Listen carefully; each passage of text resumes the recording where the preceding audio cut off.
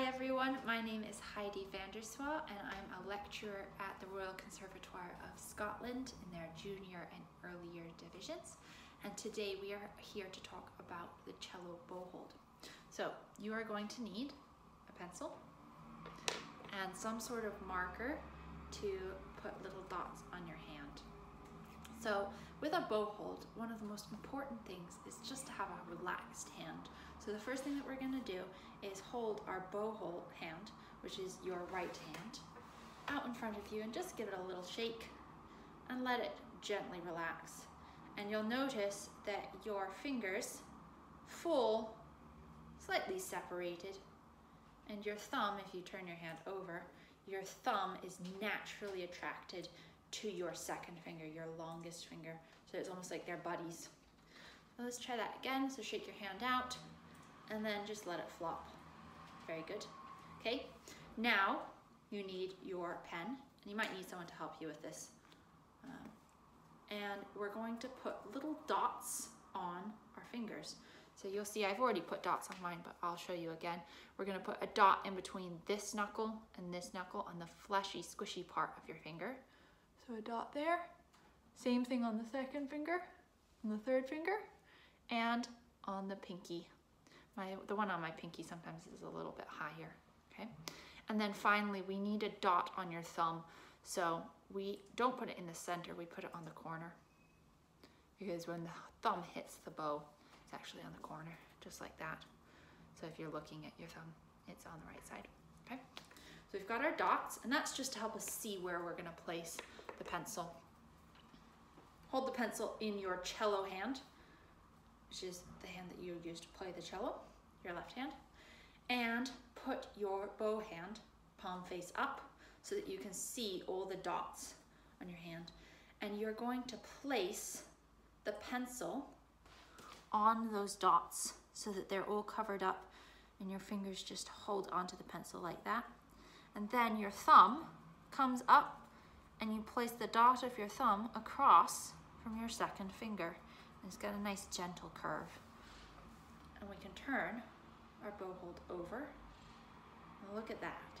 You've got all of your fingers hanging down because the pencil is along those dots. Your thumb is across from your second finger and lightly bent. And your hand is very relaxed. You can flop it around a little bit. Okay? Then you can turn your hand over, check your hand out, and you can see if you can do that again. And each time you're going to get a little faster. So pencil on the dots, thumb across from your second finger, turn the pencil over.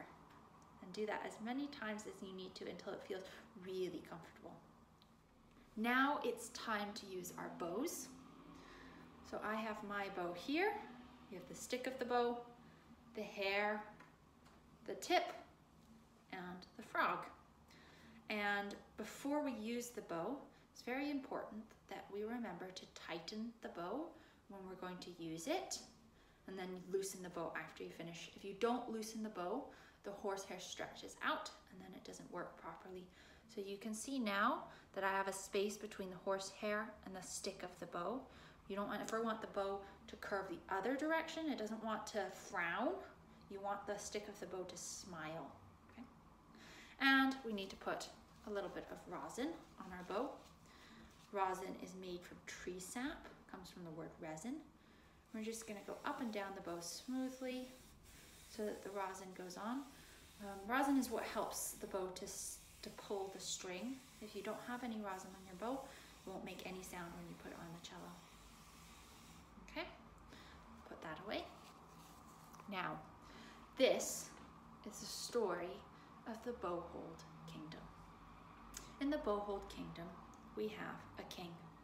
He's the longest finger, so he's the king, and he sits on a silver throne.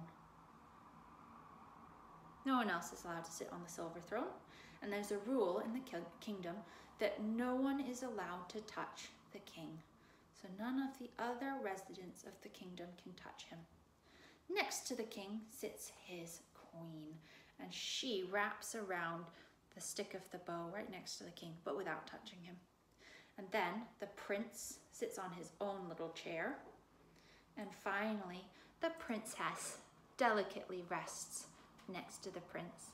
If we were a violinist, we'd put our pinky on the top of the bow, but most of the time for cellos, we put it down along the side so that all of the fingers are hanging down the side. They're not sticking out like this, they're actually gripping the side of the bow, which leaves our thumb.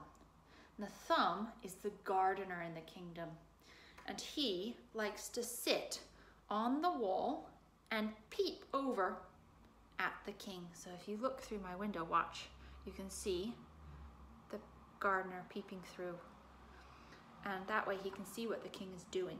But it's very important that the gardener keeps his balance. He doesn't want to keep too far, because if he does, he slides through and touches the king. And the law of the land is that no one can touch the king. So you can't let your gardener slip through. He has to stay on the wall balanced beautifully. Okay, so we have the queen, the king, the prince, and the princess, and the peeping gardener. And you can make him peep by bending and straightening your thumb. And that gives us a beautiful bow hold kingdom.